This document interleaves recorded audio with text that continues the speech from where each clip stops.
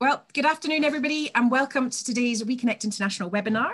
My name is Maggie Berry, and I'm the Executive Director for WEConnect International here in Europe, and I'm delighted that you've joined us for today's webinar, Building Resilience, Maximising Digital Opportunities. Our presenter today is Noreen Cesareo of Market Access.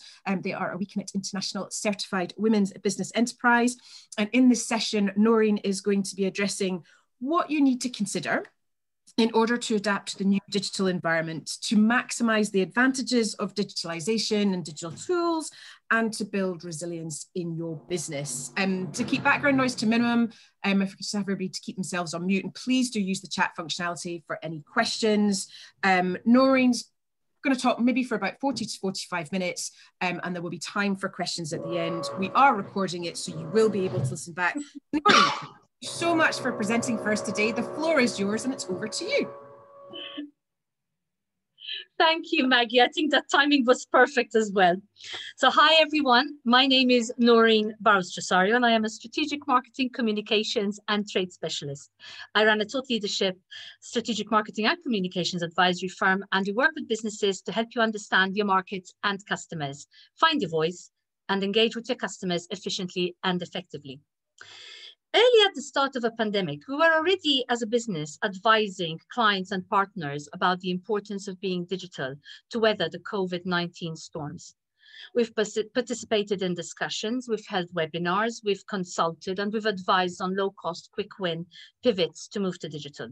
6 months on, the message is much clearer for many SMEs. Digital is here to stay. Many a tech laggard has been forced to download applications such as Zoom and WhatsApp and Slack to engage, message, and work together as remote teams.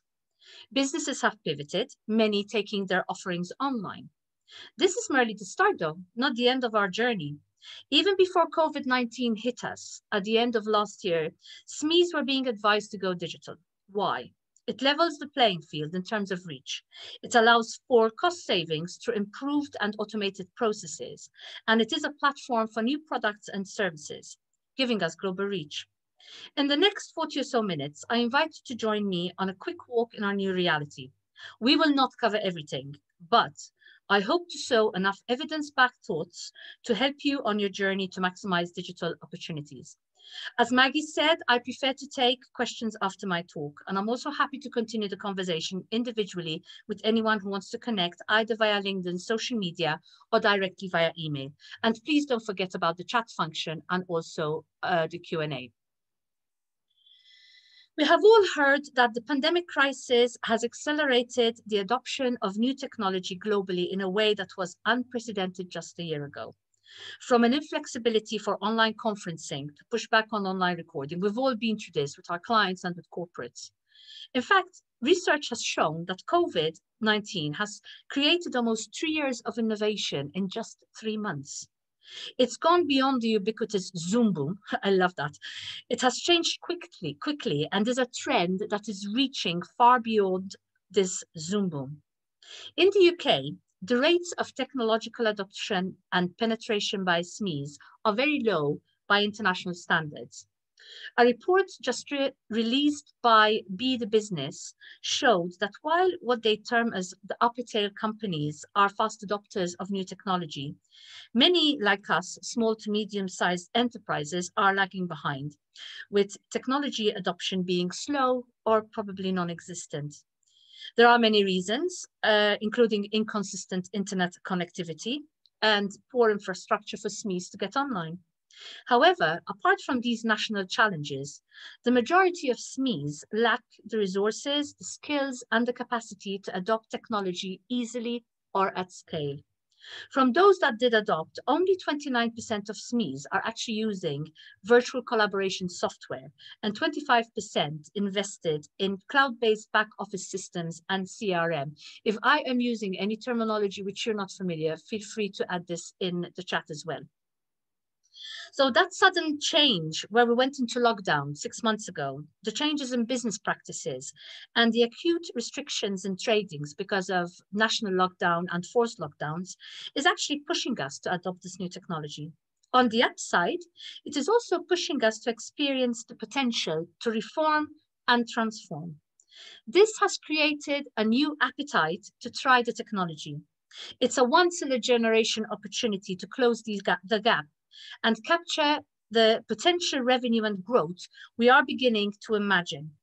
It is actually ours to take or throw away. Let us quickly run through the known opportunities and benefits for SMEs using technology. Last year, Deloitte undertook a study in the US to see how SMEs were adopting digital tools and whether this adoption improved performance and allowed them to remain competitive in our fast-moving, more digitalized and global economy, where customers are connected at all times and expect a seamless digital interaction that is accessible and responsive. For those of you who still are wondering what digital refers to exactly, digital covers the tools that are services, platforms, and marketplaces, whereas businesses, we can use it for marketing and communicating with customers. We can use it to manage our internal processes and logistics, and we can actually execute sales and payments. And this would include the email, the websites, social media, the online payment systems, the e-commerce, real-time chat, cloud-based software. There's a number of them, and I will touch on them. So the findings said that SMEs are actually aware of the importance of digitalization. We all tend to use some form of digital tools and have noted improved business performance. And actually, 99% of all SMEs appear to at least use one tool, even if that is email. However, not all of them are using it with the same intensity. The survey classified SMEs into 4 stages of digital journey, and this is what you're actually seeing on screen now. 60% having a basic or intermediate level of digital engagement, and 40% having a higher or more advanced use of digital tools. 85% confirm that the digital tools they are using have helped their business in some way, particularly in 4 key areas: the customer journey, financial performance, jobs, and innovation. The underlying thread was that SMEs with higher levels of digital engagement do indeed enjoy superior business performance to those with lower or more basic digital engagement, and this isn't anything new. As you can see, as the results showed, over 90% of all SMEs were using digital tools for communication, including email, online presence, online directories, company websites, proprietary mobile apps, partnership with third-party sites, blogs, and social media. These 80% were using these tools to improve business processes and productivity, and have included cloud-based software, enterprise resource planning, or ERP, corporate social networks, and messaging tools. And these were proprietary or third parties, such as Slack, WhatsApp, and customer relation management, or CRM software. From these 40% using the digital tools for sales management or to support the sales function by facilitating bookings and purchases through online channels, such as the company's own website and or the use of third-party e-commerce platforms, have also seen results. 40% were selling their products via their website or the third-party app, and these could be the PayPal or Slack, other systems that we have tied into our websites. And 40% use an actual online store where it's all inbuilt. A third have a website to sell their products and services, manage bookings, or place reservations. And 1/5 use third-party marketplaces. 60% are actually capturing data to get insights from visitors and customers who are interacting with their business online to market their products and services more effectively. What all this shows is that digital is being embraced, albeit at different rates. Everyone on this call should feature in these statistics, even if it is just for email communications.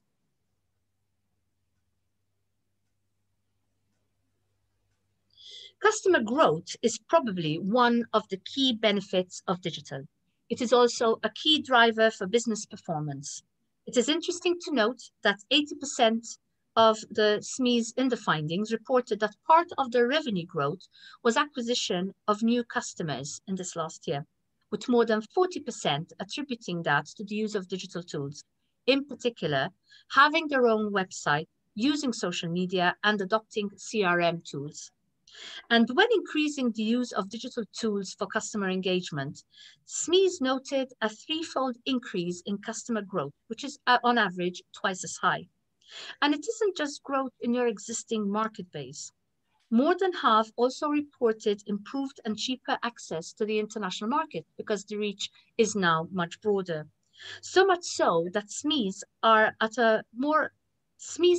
a more advanced stage on their digital journey tend to be 5 times more likely to have a larger reach with international customers than the less digitalized ones. This has not gone unnoticed by the global organizations, and they are trying to promote government to actually fix the national infrastructure. This you can see from Organization for Economic Cooperation and Development, the OECD, which is championing digital as a way to facilitate access, as well as the World Trade Organization, WTO, and a lot of the other organizations. And this also opens a good way for many women-owned businesses to access markets worldwide and trade more efficiently and profitably.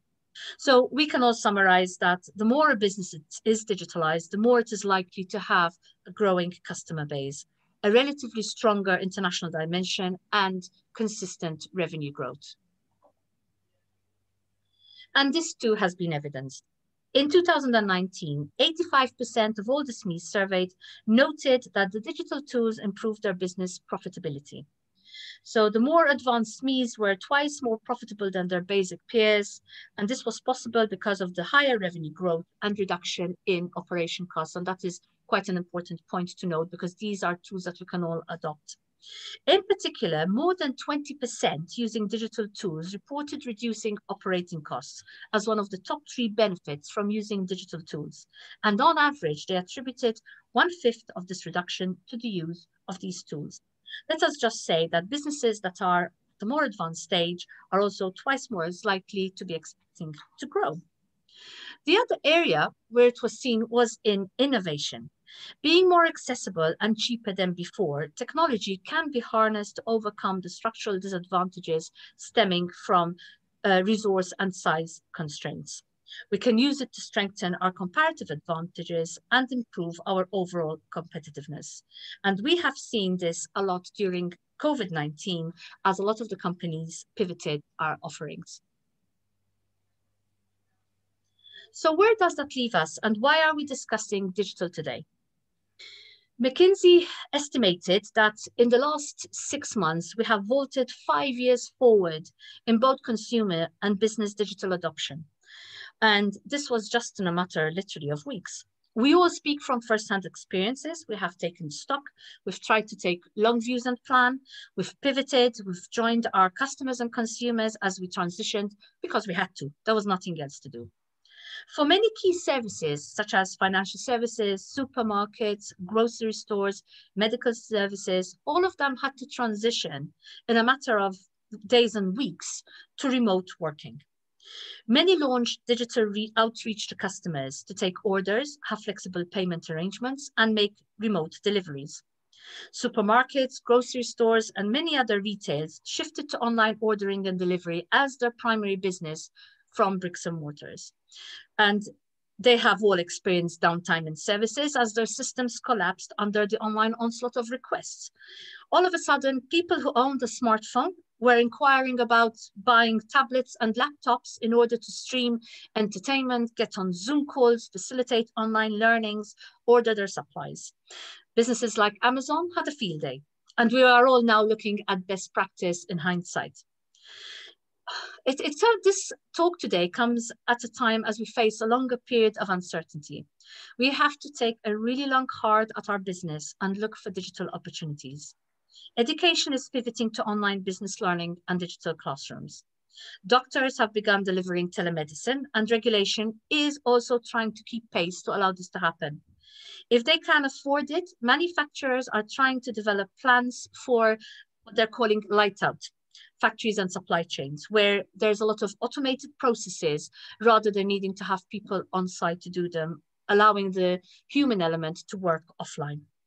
For SME, I know this may sound like light years away, but as the call for improved national infrastructure continues, we are fortunate to be able to find and use many of the available automated processes which are with us even now. And if they aren't yet adapted for SME use, it is our call which will give them that push to actually make it more ubiquitous.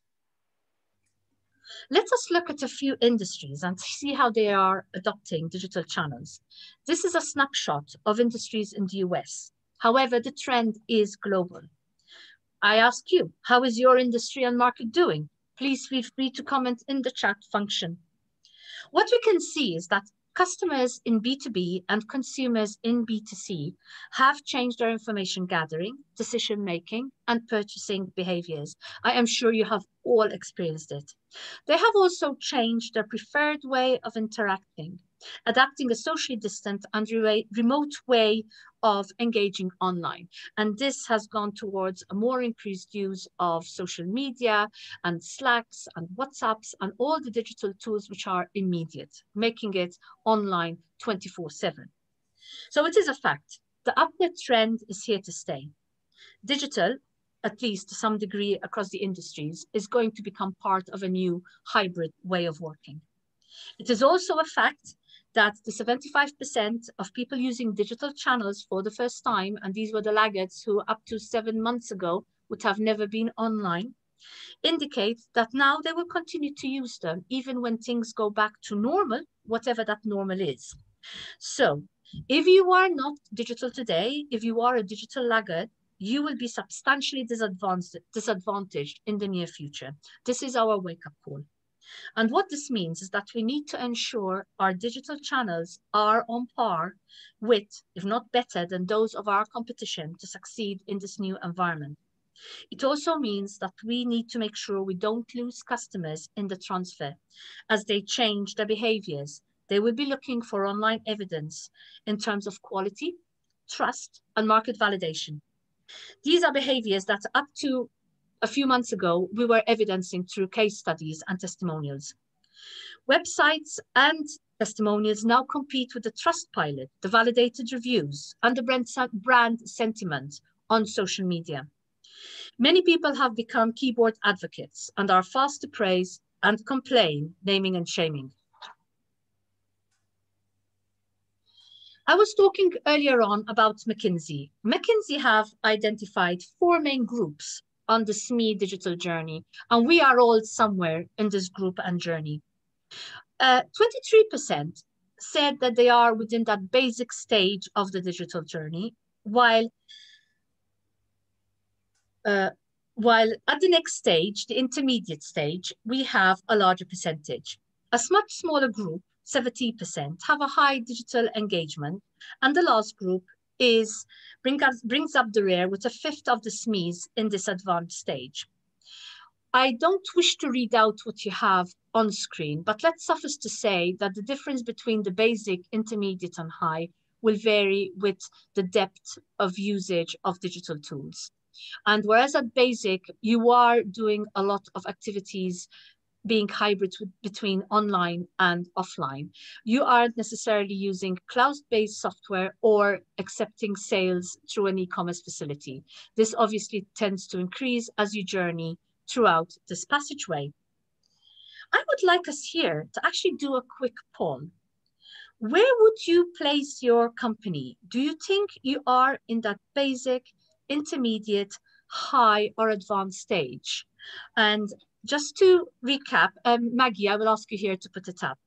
The basic tends to have a low presence online. You may have a website or social media, but probably not both. And you are not really engaging in online forms of marketing, such as advertising or search-related advertising. Most of your sales are offline. At that next stage, you will have a website, maybe one even with some level of customer engagement, and you are doing some selling and products from the website. That next group, which is the high digital engagement, more than 70% of you are enjoying a high level of customer interaction online, selling your products and services from the website. And at that last group, you are using cloud-based systems, your processes are on ERP, and you are truly maximizing the digital tools you have. Please, let us take a minute, tell me where you are, and submit.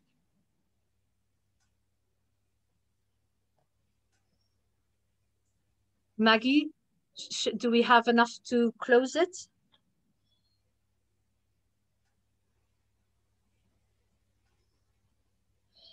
This is interesting. So we have 69% looking at being intermediate, 19% high, and 13% advanced. That is excellent. At least we have all moved out of that basic group.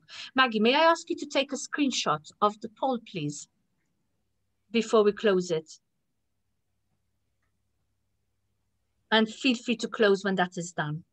Thank you. So I know I'm sowing the seeds of the importance and benefits of maximizing digital among people that are already there. And given that COVID-19 is still with us, I hope you will be thinking of increasing your use of digital. Last year, it was only 70% which were planning to increase that digital use. This year, we don't have the luxury of planning. It is a matter of survival. However, I hear you say there are barriers to adoption, and probably the reason a lot of us haven't moved from that intermediate to high or even to advanced is because we are facing a lot of the barriers which you can see on screen now. Recent report findings are showing that many SMEs complain a lot of these applications are built for large enterprise, not SME customers, making it harder for us to use them. Also, they are costly and they look complex. And this is at a time when we have stretched finances and resources. You may not have the skills. And also, let us not forget the employees who may be resisting the adoption of these systems because many of them see it as impacting their jobs, or they are just not skilled to do it. Let us add to this what you see high on the chart, which are the privacy and security concerns, costs with ongoing licenses, insufficient skills, and the limited access to training to get to the system.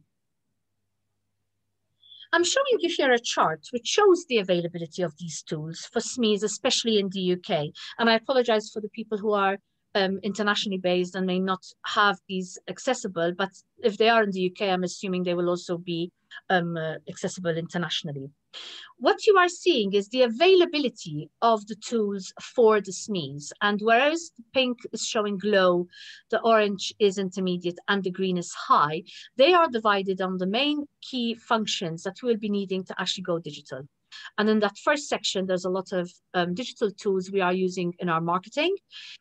There's a lot of the financial management and intelligence, and there's some more green there, although there's a lot of pink at the other end. Whereas for those of us actually with manufacturing or processes, the operations side, there still is so much to be done. And this is something that has been acknowledged at levels across organizations and governments, and they are actually making monies available to try to get these tools more ubiquitous for all of us to adopt. So notwithstanding, what quick wins can we use to adopt to continue on our journey? Starting from the refreshed company website, which hopefully will be able to cope with more online demand. No longer is a website just an online brochure, and many of you are not in that stage, as you have shown in the poll, which is great. But you may be wanting to looking at how can you add more collaborative tools to the site, including more CRM to be able to handle the demand and visits that are coming there. Social media is another quick win, and this is handled either in-house or contracted out, and a lot of the conversations need to be ongoing. So CEO, CRM, listings and directories, none of these will be breaking the banks, but investment in them will make you more efficient, adding to your bottom line and competitivity. Where do we go now? We have spent, myself, our customers, and a lot of us all included, long waking hours online. In truth, a lot of us have already migrated. Some of us more than others. Let us just recap. That's the catchphrase of the day, as we mentioned earlier, was you are muted, put your camera on, or more depressingly, unzoomed out at the end of the day. So depending on budgets, you are already looking at adding to that digital toolkit, paying for projects and applications to improve your digital outputs, whether they are improved CRM, adding more to your website, investing in advertising, data, which is really one of the key areas you need to look at, analytics, and potentially even considering basic AI, especially if it's something that can be automated within your process. So where do we go next? The first place is to start a strategic review that actually looks at your markets, your customers, and the relevance and effectiveness of your existing offer in an online marketplace. Segmentation is more important than ever. This is the mantra. It has never changed. Know your customer has to be top of your list. It is back to basics, understanding the value chain, looking at your user flows, and here also breaking down your customer journeys, which have changed because of the last 6 to 7 months. As we have said, we are all now digital consumers and customers, and that has changed the way we gather information, the way we evidence it, and the way we actually look to engage when we're buying. So we need to be able to understand how we can improve on this and selectively modernize the technology capabilities to boost the speed with which we're going to develop, operate, and deliver our offer. And we need to consider also upskilling ourselves and our teams to become agile even more quickly. I've mentioned 2 key concepts today: value chain and customer journeys. These are strategic approaches and tools which are vital to understanding how and where you can digitalize without compromising your business resilience and your markets. They are strategic projects in themselves, and we're not going to go into detail here because they would take all of our time. However, let us say your headlines need to focus on how you develop your offer, how you market it, how you deliver and sell it, and how you maintain your after-sales service. Mapping that user and customer journey is looking at every touch point, be it for information gathering, decision-making, purchasing, and after-sales. If you need help, speak to us and we can work with you to identify this value chain, map your customer journey, and also your market map. A large part of this exercise is staying on top of market changes and understanding what is evolving in your customers' information gathering, decision-making, buying behaviors, and usage patterns. You do need to add into this equation transparency, trust, and the equity you are developing for your brand and offer.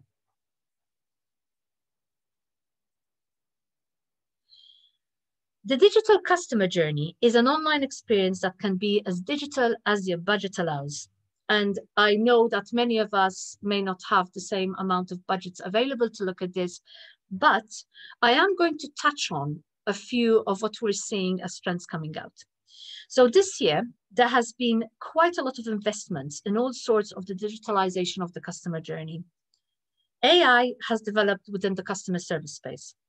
We have all experienced the social messaging that is coming out alongside AI and chatbots. This is the easiest form of AI.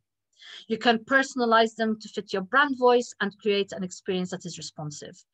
On screen, you can see something, and I don't want to just mention one brand, but we are all used to yelling out to this little box in front of us to connect us or tell us the time or do our shopping for us now. Social messaging is also merging with this, so that we get the best of the traditional digital customer service channel, including full chat functionality, persistent consumer identity across sites. And we've seen this when we're actually shopping, even for clothes, and you can start your journey on social media, transfer onto the website, and then finish it off. And the mobile notifications, when you walk into a shop and tell you can have your 10% discount if you are here. AI ensures that customers have that easier, more seamless, more convenient, more personalized, and faster shopping experience. This may seem light years for all of you, but it is there. And in time, it's also probably going to become ubiquitous enough that we can buy into it as smaller companies. The voice commerce is coming of age, and we're seeing that. As I said, we've all experimented with the box that speaks back to us, and I'm not going to mention brand names. Even our lighting and heating is part of this new ecosystem, and it seems to be having a strong rate of adoption with a lot of companies actually partnering with them. So size doesn't necessarily matter if you have a service that can actually be automated and put on it. Even a mail order company and another one, and once again, I'm not going to mention a brand name, have utilized Assistant to create the voice shopping experience that allows people to reserve their product and collect it at their local store.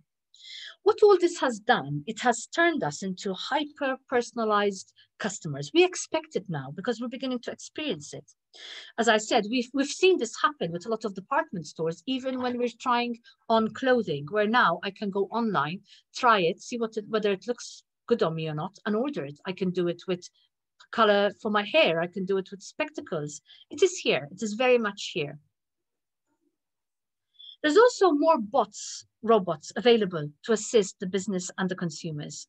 And we are seeing this in education and training. We are also seeing this in employee training, where a lot of it is shifting to the online portals and collaboration tools. Overall, employees are getting to be more engaged in the digital experience. And I'm sure a lot of you that have groups that you're working with and that have actually migrated to this channel are seeing the response. As we mentioned, consumers will value transparency more than ever. I cannot stress the level of importance on transparency, trust, and equity in the brand. They want brands to be honest and authentic. They want them to be friendly in the communications, even on social media. So it's good to develop the brand voice, communicate in that brand voice, and actually be accessible. Because if people see that you don't wish to respond, they may stop corresponding or engaging with you. Consumers are quick to pounce on secrecy or abuse of their privacy. Mistakes have been made, and consumers expect you to own up and make amends as soon as possible. GDPR is the golden standard. It creates trust, so we must adopt it. The brands with the larger purses are using predictive analytics to create an impact. A lot of the tools analyzing data are actually within that higher band of costings, unfortunately. A lot of streaming systems, entertainment, make use of this, and they collect the data relating to our browsing patterns, the shows we watch, the music we hear, the time we spend on them, and then they actually lead into an uber personalized recommendation on what we should be seeing, buying, or actually watching. There is overall a larger focus on omni-channel delivery. And this is where we start interacting on social media. It could be on Twitter, on Facebook, on Instagram. And then from there, they take you to the website, or you actually finish off that purchase on social media itself. We've all done it. Now we expect it. We expect to be able to move into that mobile app or a website. And that I will mention augmented reality. It is another digitalization trend, mostly used by the larger brands. It will become ubiquitous down the line. It is probably not at the moment. So leaving you with a few strategies that we can actually use at the moment, I would tell you to optimize for being lean. We need to be able to survive these next few weeks, months, as COVID still affects us and our markets are changing. So we need to focus our thinking. We need to move towards accelerated decision-making and be agile enough to drive that rapid execution. We need to be able to marshal our resources and actually look for the strategic investments, if you're making any, that will actually reap immediate benefits for you to advance into new market opportunities. And you must look for where you can move into new market opportunities because the markets are changing. Be bold and maintain your course. We need to continue to reallocate what we are doing with our resources and grow critical capabilities to determine how and where our customers are shifting their spend. Needless to say, we need to navigate the new now, and you should lead with purpose. Your brands should also incorporate what we're terming socially responsible messages that we are playing out in real life. Don't be afraid to own it. Brands that have contributed, that are authentic, and that's where they have contributed is on brand, have a positive and long-lasting impact on consumers and customers. And our very own employees will boost that brand equity. There are many examples of businesses that have stepped up and we all know who they are and we all recognize them. So I tell you to take care of your employees and customers and supply chain and stakeholders. Safeguard their well-being, connect, collaborate. Small gestures go a long way. Also, make sure that you are looking after your cash reserves at this time. Cash is king still. We are facing sharp declines in demand, and this may last a while.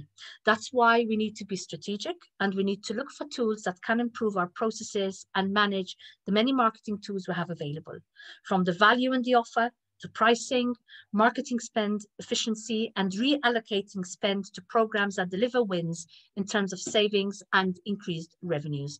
And this is where digital comes into its own. And we need to plan for recovery. We don't need to stress this. If we're forward thinkers and we're moving there, we'll be the ones increasing revenue and reach in the long term after the short-term budget costs have happened. We should not be cutting out on marketing, but we need to rethink it to make better use of the tools, the reach, and the capabilities to connect with our customers. So let us try to, and I'm coming to the end. I think I'm well within my time at the moment, Maggie. What do we need to do to plan for this recovery? As we said, accelerate the use of digital and have an increased use of analytics to direct what you're doing. This means looking at data that you actually have, looking at data that you can get from your systems and using it. Be ready to pivot and capture that early demand. Certain international luxury markets, if that is your market, are already picking up. And other businesses that have developed new offers have found that customers that have gone to them have actually stayed. So it is all growth of new markets. If you're moving to new models for payments, whether it is a subscription model or a lowering of upfront costs to help manage the outflows at this time, embrace it. Do not lower the fees because you are afraid of the competition. Value what you're doing, but work with the customer to actually manage their outflows. As I've mentioned, there is an increased push to try new brands, and a lot of companies have turned to local brands to buy or purchase or make use of the service offerings that they would normally have had from abroad across borders, and they couldn't. What they have found is that the customers going for these brands have stayed with them. And this is focusing again what I've just mentioned in the last few minutes. So we at this stage would strongly advise a revisit of your brand strategy, the offer and what it means to your customers. And aim to be leaders in your field. We are small enough to be agile and to use innovation to think through our capabilities, our processes, and our ways of working. From the enhanced ecosystems with collaboration and partnerships to virtualization of our offers. And now a few final thoughts before we open up the floor. And I may have just touched on the points that are troubling you.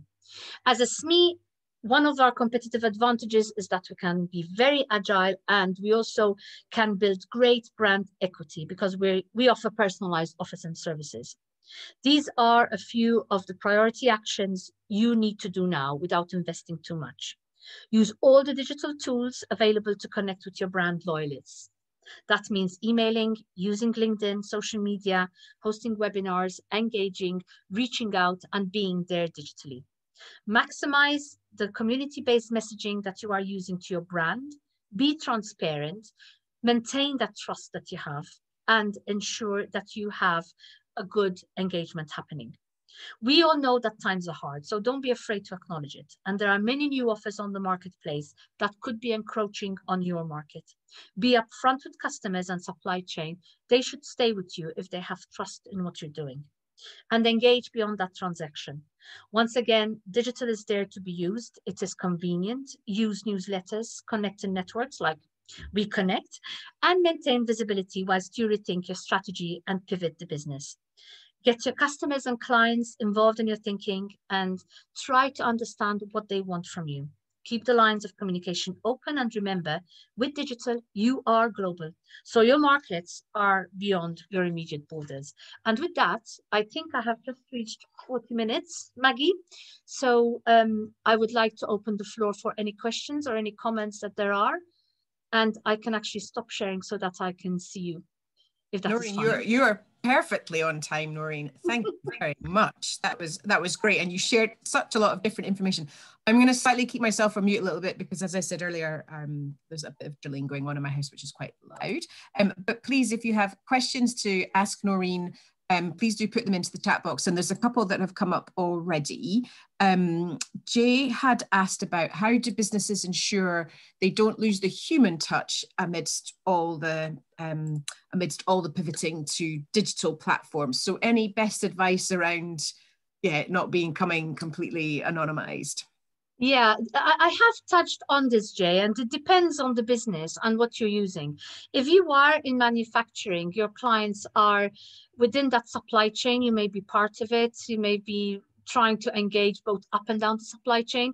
It's going to be a different engagement than you're using if you have services where most of the businesses are people-based. You know, within the people-based environments, we've all taken a hit because we all miss that face-to-face engagement. And whilst we've all tried to be online in webinars like this, we're also missing out on that face-to-face networking that used to happen. We now cannot communicate. So it is important that if you make communications, you actually keep that up. And that could be using LinkedIn, which is actually coming into quite its own as the professional toolkit. And you may all have been bombarded by all the cold calling emails that are coming from LinkedIn. I seriously have about 10 dropping into my mailbox every day. Maintain the relevant and important contacts that you want. People are online, we're all digital, find the networks where they are and engage within them.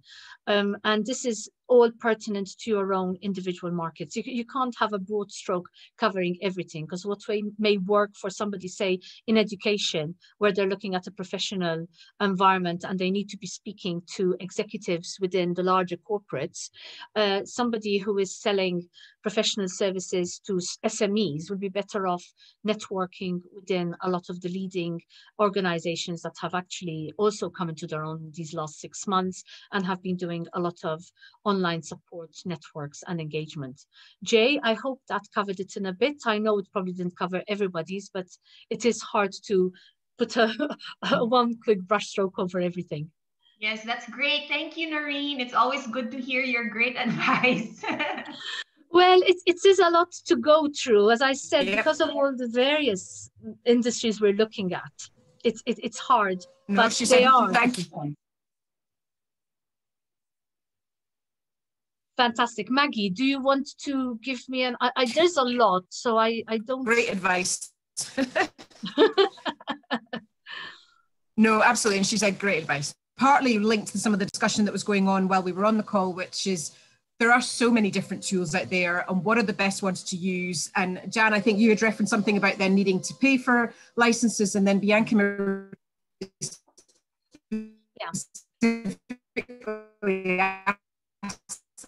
question. It's like hard to understand. We're good. How do you decide? And whether maybe you've got any tools you could recommend, or maybe even the group has tools that they could maybe recommend that they've used. And there was actually a few comments about payments online that cropped up. Yeah. Do you know the chart I shared? And this would be one I will share again.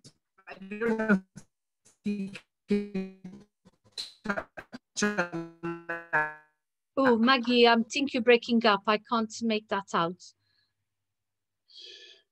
This is the tool which shows a lot of the digital tools which are currently available. And you can see whether there's a lot of them within the SME environment coming from low, orange, the low being the pink, orange being medium, and high being the green. What this means is that the companies, and we can be talking about the SAPs of this world and all the other larger companies that actually look at producing these tools, they are recognizing that a lot of the micro and SMEs need to be able to tap into them as well because of the new hybrid environment we're going in. At the bottom here, and I'm not sure if you can all see them, you have a lot of the tools of which they are quite ubiquitous among the SMEs. You've got this is a moment where I go cold. You've got Skype, you've got PayPal, you've got QuickBooks for financing, you've got Microsoft Teams, the G Suite, which actually has quite a lot, Microsoft Dynamics, Salesforce, IBM, WorldPay, GoDaddy, and we can add to them Stripe, which is another online payment system. You've got tools for collaboration like Slack, which actually allow you to collaborate and can be incorporated into the WhatsApp, the Gmail, and a lot of other applications. You've got Trello, which is another project management tool. These are all tools which we can all tap into, and a lot of them have got applications for SMEs. I know it is a lot. As I said, I will make this available and any more information I have on them. Be the Business, which is one of the organizations here in the UK which has taken this up, is really pushing hard and working with the larger platform developers to make more tools available to the SME community. So what I know, I will pass on to you, and I can prepare a list for you, Maggie, so that you can see them. And if you haven't used them, I'll be very happy to share the list as well. I'm going to take that off screen again for now and stop sharing. Thank you, Noreen. Hopefully you can hear me a bit better now.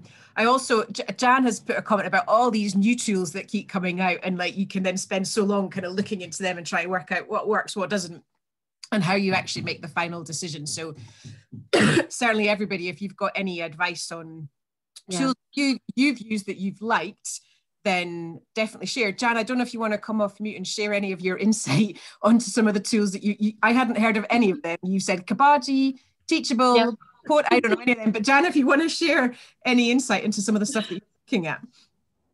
How long have you got? We have 10 minutes before we're off.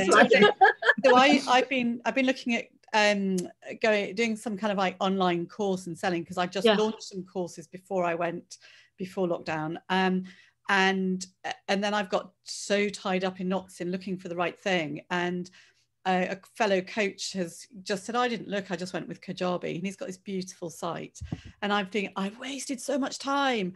But so there's an amazing array of tools for online networks and membership sites. So you can create a club, and they integrate with payment like Stripe, which is really powerful.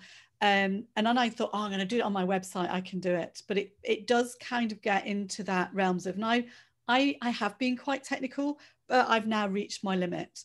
And it was that great 1950s advert, isn't it? Women know your limits.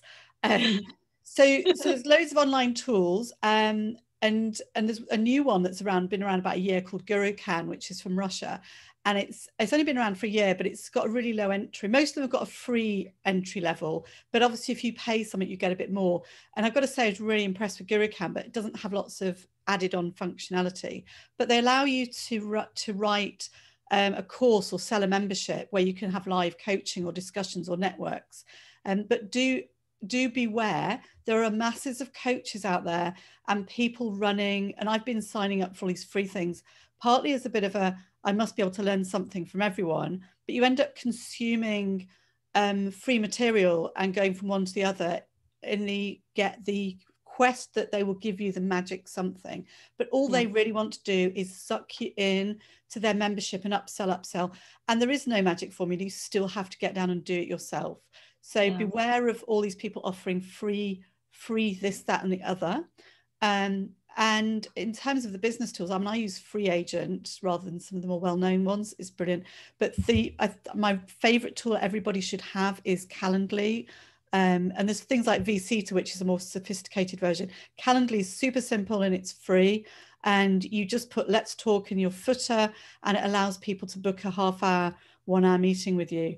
And if you upgrade it to the $15, whatever it is a month, you can actually take Stripe payments for calls with you. So that would be my tip, would be to get Calendly and be aware of getting sucked into consuming free content. I have consumed it all for you. Thank you. Jan, I hear your Thank you, pain, Jan. because I've been doing a lot of that myself. And the other thing that's worrying, as you said, they suck you in, they have your email address, and then you find you've got to pay £1,000 to actually get anything online before you start even looking at the ongoing license fees. So yes, there's a lot out there to look and consider. And this is why I've actually said your starting point is map out your customer journey and map out your user journey, because you need to find out which parts of your value chain you wish to have automated. Once you understand what it is that you want to put in within that digital realm, then it's easier to say, okay, then this is a better solution than the other, because otherwise you will end up going through the same painful journey myself and Jan and a lot of others have done, and at the end of it, not be much wiser. You don't need to go out and use every tool. Just as an example, a year and a half ago, I was living on Slack, part of a massive international collaboration. Today, I hardly use it because most of my team doesn't want to go on Slack because we have too many other applications we're using. So we're adapting and evolving as we carry on our journey. So just to make it slightly clear as well, your user journey is not your customer journey. The user journey is the user flow, which you have in your organization in order to deliver your customer journey. So that means if you have a team that are remotely set up and you're all breaking up the delivery of whatever you're delivering across these, you need to see at which touch points you need to make their life easier. Once you know how you're working, and that could be a better use of CRM system, a better use of messaging, a better use of chat. I mean, a lot of people are using WhatsApp. WhatsApp is very hard to curate, to find any messages. You just end up with tons and tons of groups trying to find out who's bleeped you last. Probably Slack was a bit better from this point. There are other messaging tools as well. And you have mentioned a few of them, Jan. So it would be worth probably putting together a little list. But as I said, this is changing all the time. There's new technology coming out almost every quarter. So it's impossible to know everything that's happening. Understand your user flow, work with your customer journey. That is actually what will add most value to you in your operation, whether you're a one-man team, 5-man, 10-man, medium, or a small business. Noreen, on that point, I'm gonna ask Julie Watling, if you're still yes, on, please, to share some insight, because Julie's business is an expert in setting up businesses around technology, including, you know, SMEs, and she's worked with numbers of the businesses in the network, but using maybe some of those more well-known brands like, say, Teams and SharePoint and things like that. But Julie, would you like to share any insight around some of these digital tools, and maybe more around the communication side? I think you were mentioning. Yeah, absolutely. Thanks very much for the opportunity, and totally agree with where you're coming from, Noreen. But I think actually the digitization of your marketing actually goes hand in hand with the digitization of your basic infrastructure. And I was so pleased that you talked about the user flow as well as the customer flow, because, you know, I don't know if you've during this sort of pandemic ring organizations and they say, oh, okay, I'll take your number and I'll get somebody to ring you back, because they can't transfer calls to people who are remote working. So, you know, look at your customer touch points, absolutely, but don't forget the vital one, that is when somebody talks to you, you need to be able to transfer it, and it all happens seamlessly. And again, it's a bit like, yes, we've got lots of data, we've got lots of analytics, but it's got to be in a place where everybody can access it. So certainly one of the things that we're focused on is putting data on SharePoint in places where people can share it. You know, we're using dynamic CRM, for example. So we're very much, I will admit, a Microsoft house, because we're a Microsoft partner. But actually having everything in the same ecosystem means that it works, and you don't have this kind of, well, is that going to work with that? Is that going to backfire on me? And this interacts with that, and it doesn't happen. And, you know, you mentioned WhatsApp, for example. WhatsApp, there's no real audit trail. If you start messaging in Teams, it actually is archived. So you can go back and you can find things. So there are lots of great benefits, sort of looking at how my infrastructure can support my users in the first instance to better support my clients and how is it all going to interact, and can I manage it and control it, particularly when everybody's remote? And your slide, Noreen, which was information and communication, there wasn't any green on there at all. And for me these days, Teams actually is, well, it works everywhere, and we can manage it for people with international clients. It's very much a standard that I think is making an enormous difference. People just think of it as meeting software, but it's so much more. You know, it could be your phone system, so you've got it in the same place. So yeah, I digress, and I'm sorry, because all your messaging was perfect, but I think if you've got the basics in place, you can then start to develop your business with the refinements that you're talking about. So I agree entirely with everything you've said, Julie. In fact, I think a lot of that I've sort of alluded to it. You cannot start without analyzing what you're doing. That is your basic point. And if you just keep on adding tools without really understanding, you may end up spending money, which then you say, oh, I shouldn't have invested in that. I should have invested in something else. Personally, I am not a great Microsoft Team user because I find it fails on a lot of issues because of bandwidth. And we have been through a lot of time. So I won't argue with you on that, because we all have our keenness on using tools. And this is why I said there's also been a big call on governments, and this is worldwide, not just in the UK, to fix the infrastructure. Because what you find is, where I am in London, I can get online on most of these tools, both directly plugged into my internet, my modem, or using Wi-Fi. In other areas, that does not go too far, just go a couple of miles out of London, they struggle to even download anything more than a website, let alone use digital tools. How many calls have we had and people come in and out because, sorry, it's poor bandwidth?